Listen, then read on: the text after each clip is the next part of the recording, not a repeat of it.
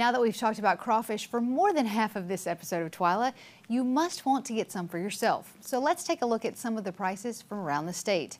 In Monroe, Randall's Fine Meats has live crawfish for $3.50 per pound, and you can get them boiled for $5.49 a pound.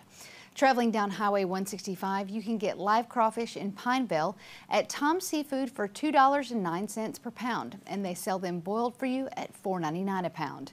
Continuing south to Lafayette, you can visit Bubba's Seafood. You can get live crawfish for $3 a pound, and boiled is $3.99 a pound.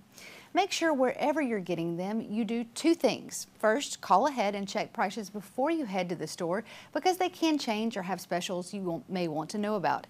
Secondly, make sure that you're getting Louisiana crawfish, which is why the Louisiana Crawfish Promotion and Research Board reminds you to always ask before you eat.